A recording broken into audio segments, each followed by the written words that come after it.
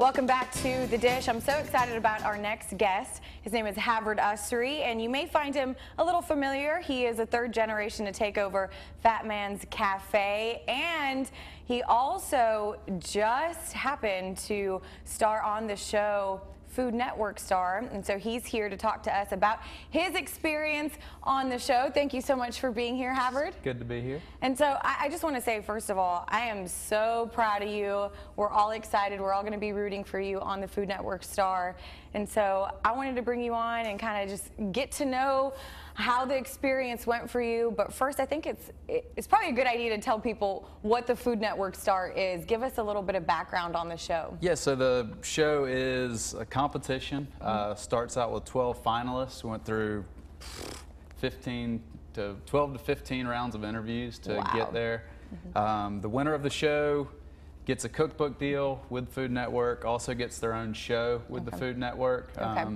And there's a lot of monetary values there, but just a cool experience. Yeah, and how exciting is that to potentially get your own show? Now, the filming has wrapped, so you know what happened. Obviously, we don't, and you're going to have to, right?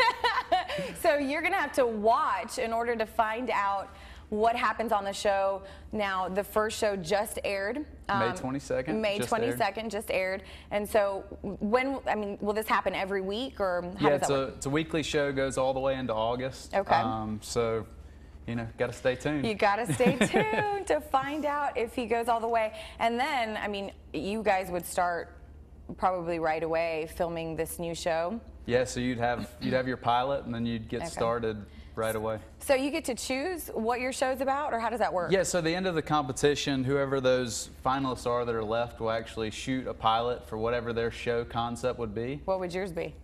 You know, I am a catering and event geared person, so I would have kind of a design aspect to the show, kind of a HGTV. Can we flip this space to be whatever it needs to be for an event, but also matching the food and catering to it? So it'd be a kind of a Restaurant Impossible meets that's really cool. meets HGTV. That is a good idea, and those are really popular shows right now. And then add food in there. I mean, who would be upset about that? And you actually did love y'all's food at Fat Man's. You guys did my rehearsal dinner for the wedding, so they're great. If you haven't been there yet, you have to go. So tell me, what can we expect throughout the season? What is it that you had to go through specifically? Oh, what didn't we go through? What didn't you do, right? So there's tons of challenges. Anything from like chopped mystery ingredients to cooking in front of a full theater, presenting your 30-second cold open for whatever your show would be. So the challenges are absolutely endless as far as what could go on.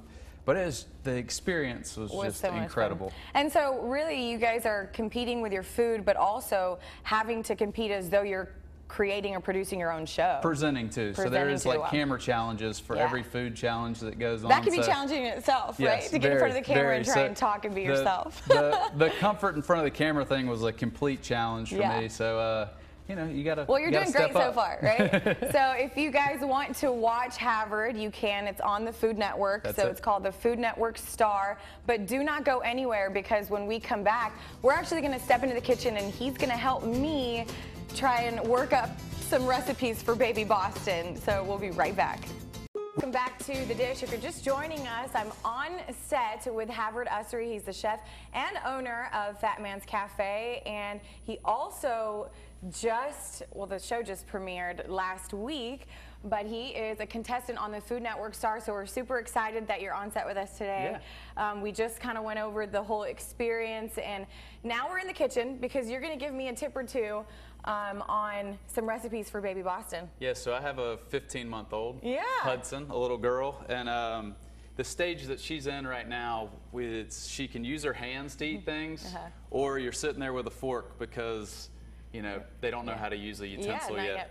So we're always trying to modify, my wife and I are always trying to modify adult tasting recipes for the baby. Yeah, and how cool is that though? Because you can make your food and not have to make something separate for her. It's something that she can eat as well. You can eat it, and you can just lay it out on her tray, 100 pieces of it, and can go at it. And you know, what we have today is a sweet potato hash that we're going to do. And I'm just going in the sweet potatoes here with some melted butter. Okay. And we'll soften up these sweet potatoes. You can also do this with carrots, with butternut squash, regular potatoes. A variety of different. Yeah, root vegetables that they can also chew, because my 15-month-old is still toothless at this point. I was going to say, does she have teeth yet? No, probably not. And what we do is what we call in the kitchen is a medium dice. So it's just small enough for, baby to put in the mouth. But it's complex enough flavors for us adults to enjoy as well. Yep. So we're going to have these sweet potatoes saute for just a second. We're also going to add some bacon, some Parmesan cheese, and then we're going to deglaze with a little bit of chicken stock just to get the pieces up off the bottom of the pan and soften up the potatoes a bit.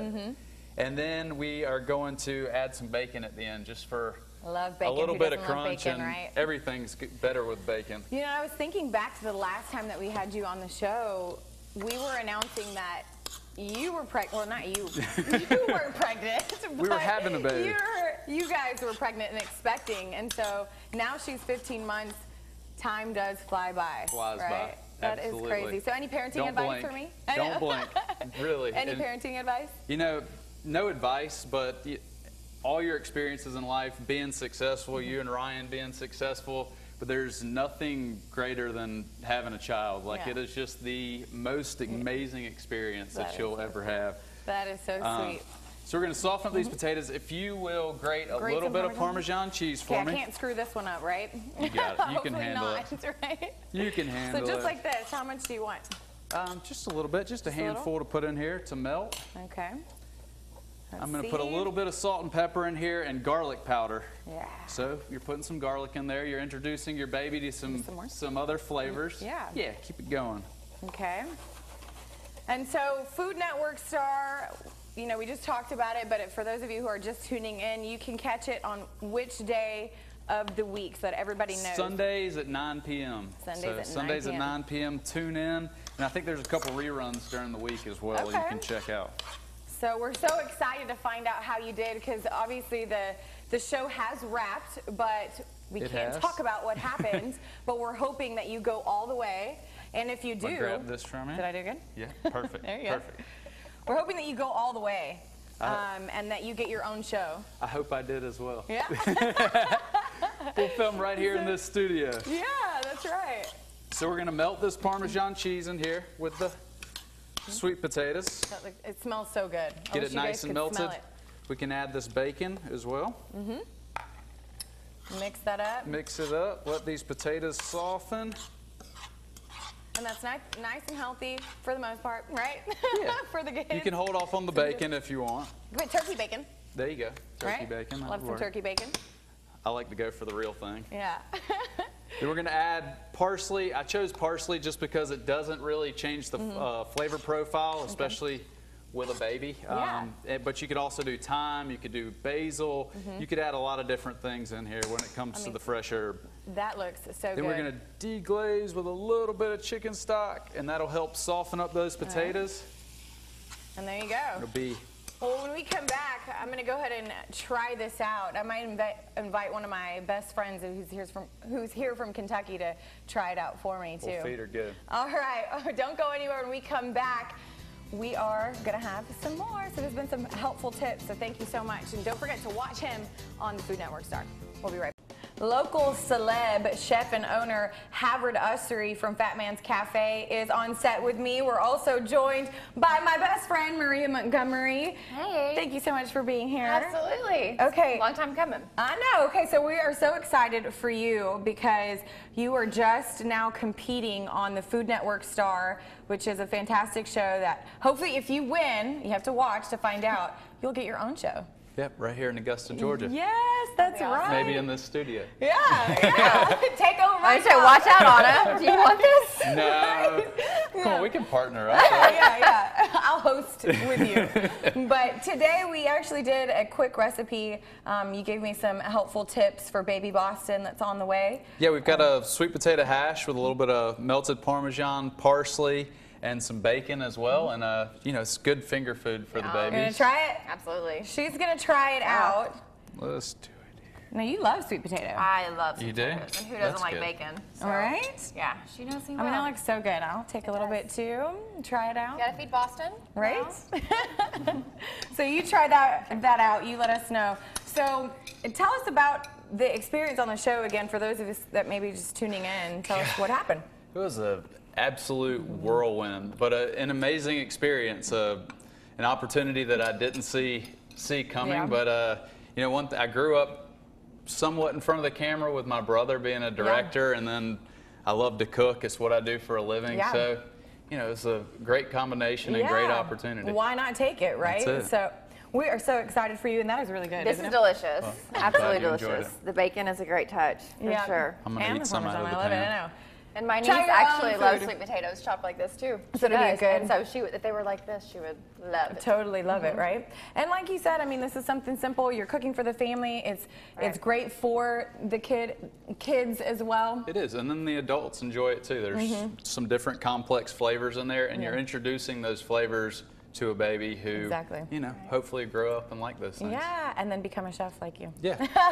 Well, we're so proud of you again. Well, we're so thank you. excited to watch. Thank you for having me. Yes, absolutely. And so don't forget to watch Havird on the Food Network Star. And again, it's every Sunday. There'll be some re-airs. Re-airs during the week, but it's Sunday at 9 o'clock on the Food Network. Sunday at 9 o'clock, so be sure to tune in. And if you need any more information, you can go to thedishon6.com. Thank you so much for tuning in, and don't forget to do good and be good. We'll see you next time.